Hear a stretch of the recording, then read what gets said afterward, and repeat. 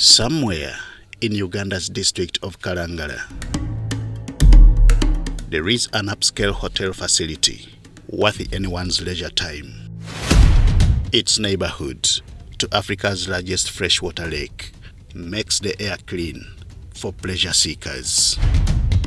Just a few years ago, the water level was normal and caused no anxiety. Nature is the biggest bank we have in the planet. Quartz is the biggest bank. Nature. That's the biodiversity, plus everything there. Now, any attempt to loot this bank as it's occurring now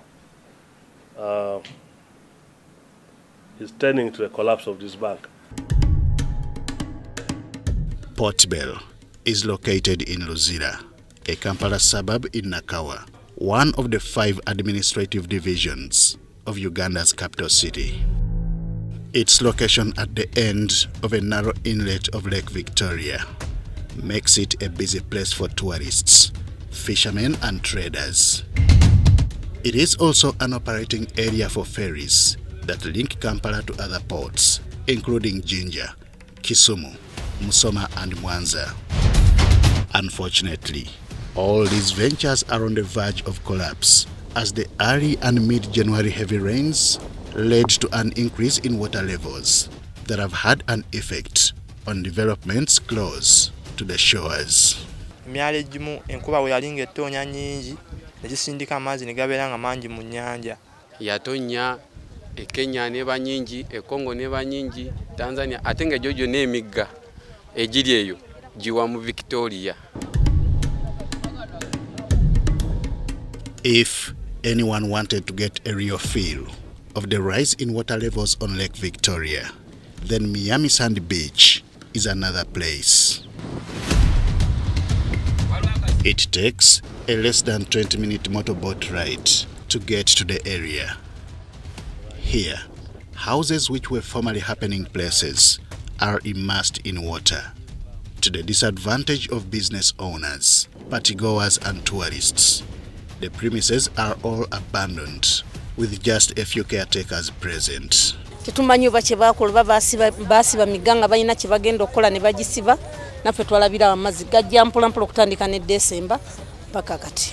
Nali nkyali mutondooza yali 1994 era gajja ne gakuba paka eyo yonna so ne gagenda ng'era gakalampola ne baddamu ne bayiwa ettaka. This is just a case study of what other shores could be experiencing on this lake that is shared among 3 East African countries.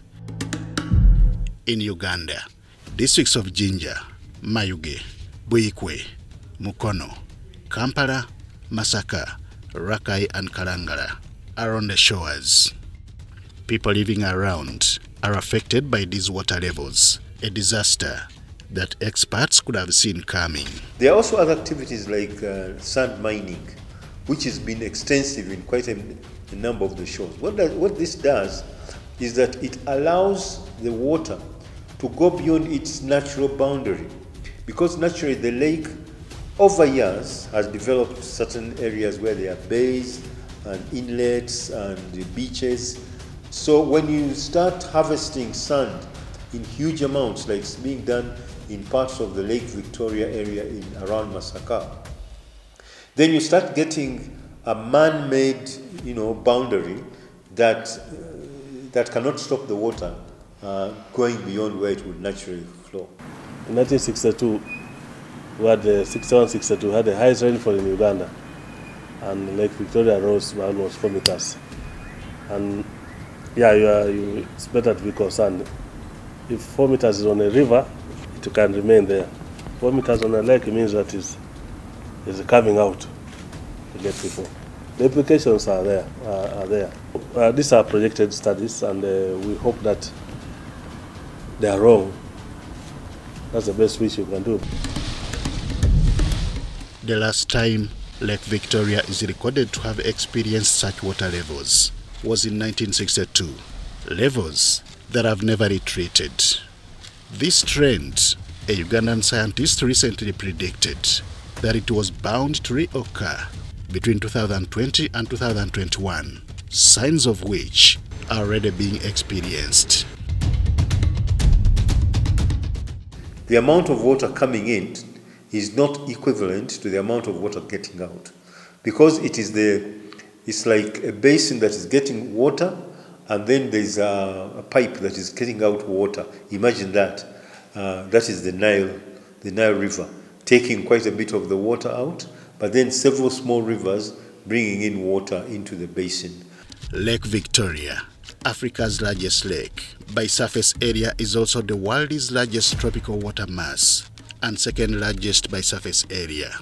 Geologically estimated to be 400,000 years old, its continuous rise in water levels continues to worry residents living around the shores. Henry Okurut, UBC.